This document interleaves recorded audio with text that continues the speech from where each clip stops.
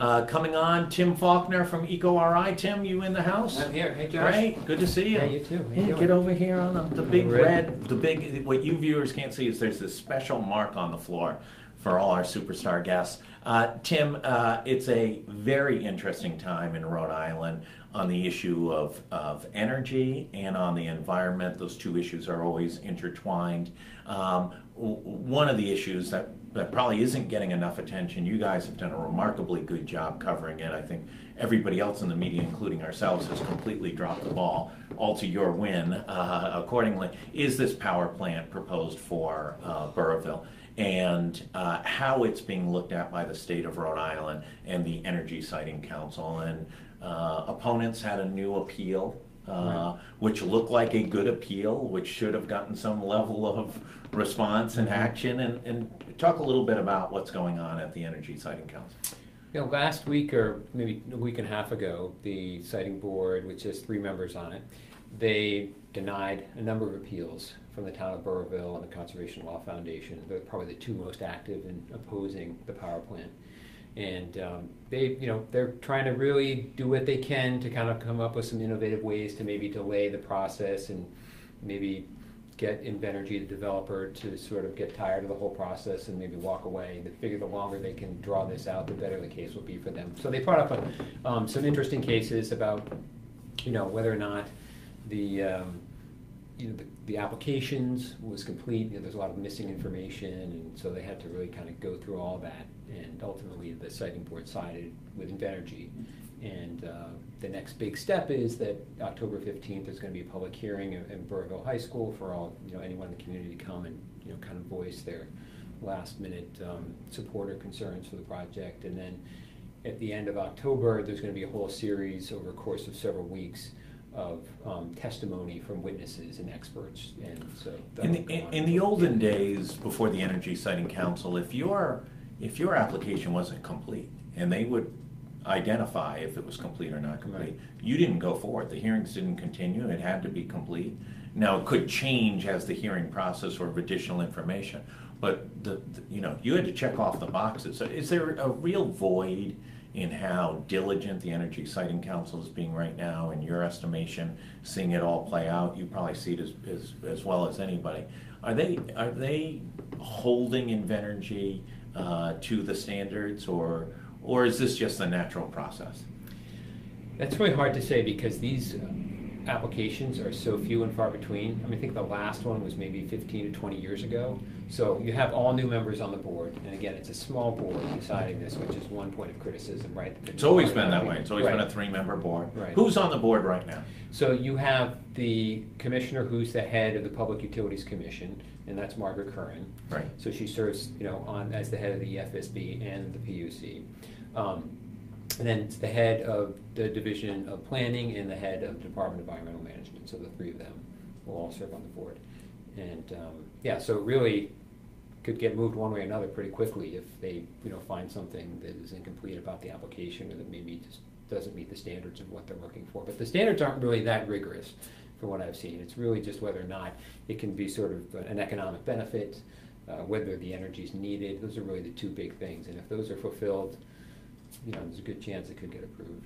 This event in mid-October has the potential to be, I can't use the language on air, just a big... Let's put it this way, we may broadcast live from there, right? It has the potential to be that. Yeah, definitely. Because this will be big. And they've had some really, as you know, they've had some big contentious ones so far. The governor came down to Burrillville, up to Burrillville, at the high school for an event, and that was very raucous and long. And this will be the same thing, because I know that everyone realizes this is their last chance to really voice their opinions, and so they're going to do it. And the population of Burrillville, it's a big project, 60-something acres, promised to be 700 or 800 construction jobs, 100 or 200 ongoing jobs, major investment, the biggest economic development investment ever in the town of Burrillville. I'm sure they'll be the biggest taxpayer ever in the town of Burrillville. How's the town split up there on this? I think that most people are against it. I mean, they've really... Is this a 90-10 or a 60-40? It's hard to tell. I mean, there's definitely I mean, if they're a vocal minority, they're a pretty big minority. Yeah. I've been to every hearing just about, and I have come across really just a few people that are maybe in the construction industry or with members of the union that are supporting it. But other than that, I would say, the average resident who's pretty up to date on their, what's going on in the community is against this project.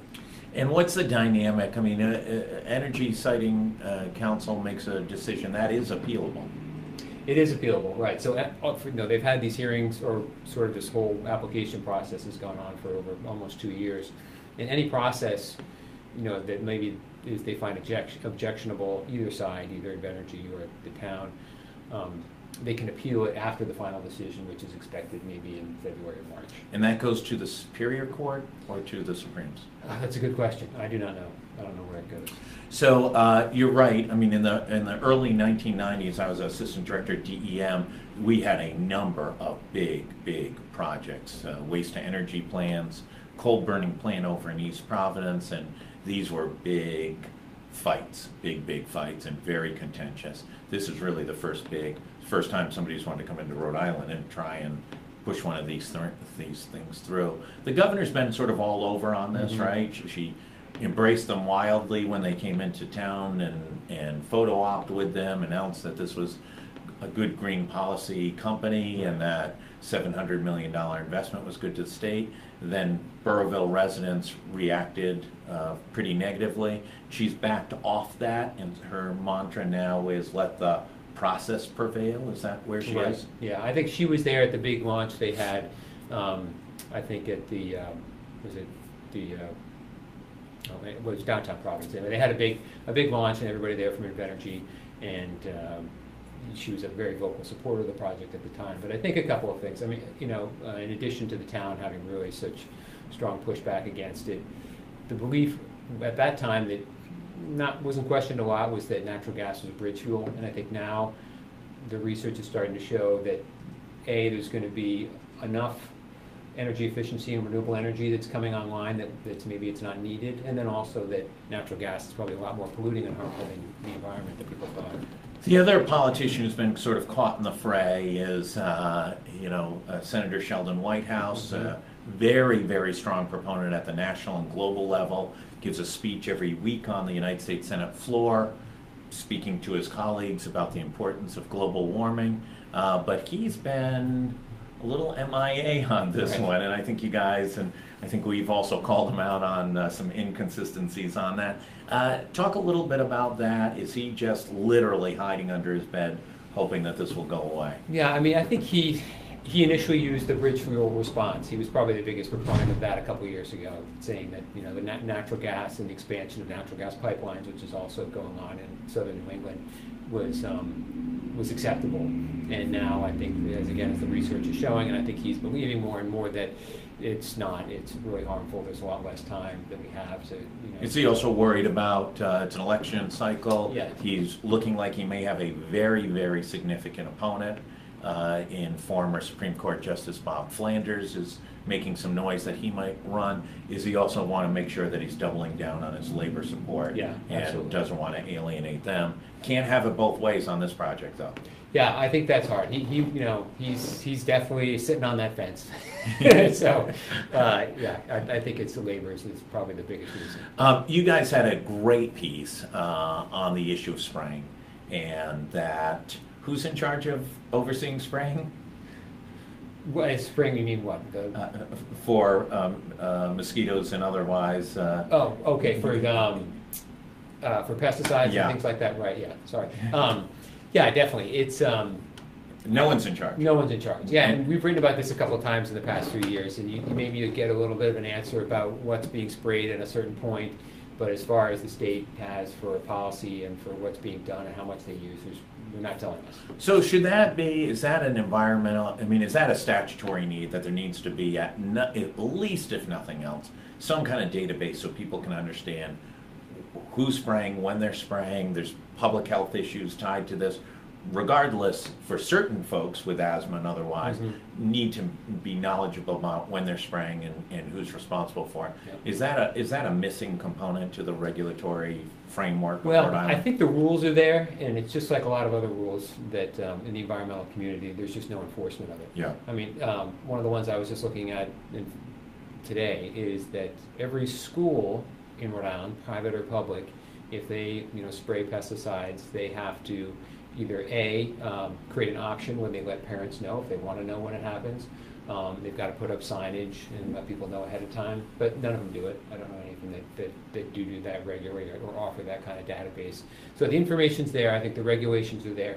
I think as far as the enforcement and sort of bringing together the technology and putting it online, which I think they could do easily enough, that's not happening. Other issues, the legislature finally closed down, right? It was kind of a milquetoast year for the environmental community. Yeah, it was. It was a strong year for renewable energy. Yeah. There are a lot of programs, a lot of the incentive programs that they have for wind and solar and other stuff, but mostly wind and solar. Those were expanded or extended, and that was good. So that's just going to create some more market. Yeah, more market. And so I wrote this week about how solar energy is doing really well. The prices are all coming down, so it's a really good. That was a good piece. Yeah, thanks. I mean, if you look at it as a lot of, I think, people that do go with solar energy, especially residential, as they look at it as more comparing it to investment. Like the CD, what's the return you're going to get on your money? And the numbers are pretty steady. You're going to really do much better than you might do if you've got, and not everybody does, but if you've got $10,000 or $20,000 that you want to invest in a good solar system, you're probably going to do a lot better in putting up panels on your house than you would be trying to invest it anywhere else. But there were some other bills in the General Assembly. I didn't really pay attention. All of a sudden, I'm like, wow, all these bills last week were suddenly kind of popping up again. And there were a couple that passed this week that were significant. One of them is, and this is a bill they've been trying to pass for a few years, is getting a lot of the bad chemicals out of upholstery and furniture and children's clothing and children's toys. Yeah. So they finally passed it this week. Was a law that requires that all that stuff can no longer have things like formaldehyde and other toxic chemicals. So that's I think that's a big win. I'm not sure how all that's going to get enacted, but that was a pretty significant bill that I Is that being passed regionally too? So it's sort of a model bill that they're looking to pass in multiple states. It's hard for Rhode Island to pass a bill like that unilaterally because China doesn't care. They just won't bring the furniture here, and North Carolina doesn't care. Usually, Coalition Northeast Governors or the New England Governors Association push forward those. I don't know if you're right. Yeah, I'm not. I haven't followed it as closely this week. I know every state usually, or most of the states in New England, introduce and have bills like this that they're debating. And I'm not sure if there's a clause in there, like on others, where if Massachusetts or Connecticut does it, they will do it.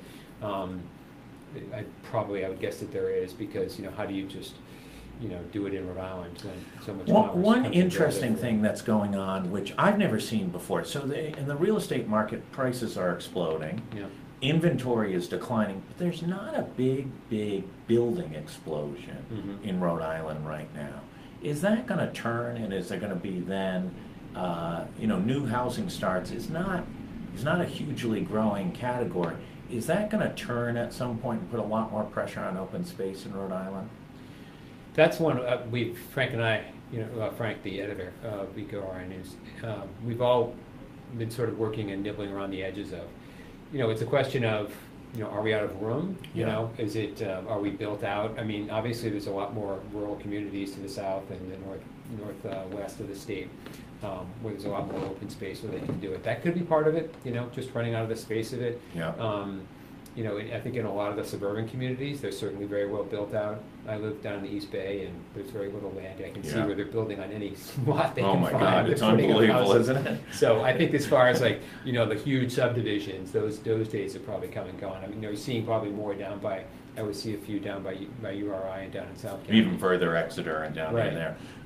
The market on the east side of Providence, the house goes on the market in the morning, it's gone by the end of the, it literally is gone by the end of the day. It's really exploding. And we already have a housing affordability problem. This is not helping it particularly. Anything else we should know? Anything we didn't cover? No, I think the power plant's going to probably be dominating the news for the next month, I would imagine there's going to be some filings and appeals and things like that. And let's see, what else are we writing about? I've got something I'm working on regarding pesticides, and trying to use maybe organic or healthy alternatives, some of the things that you can do for that. Right. But yeah, there's all, as you know, in the news business, it doesn't, if the business if it's slow, it doesn't last long. No, about 7 minutes. You're right. I want to thank you as always. It's a great partnership. I think it's a huge, EcoRI just does an amazingly strong job in reporting on really critical issues of public health and the environment. We appreciate it every week having you guys on and being partners with you.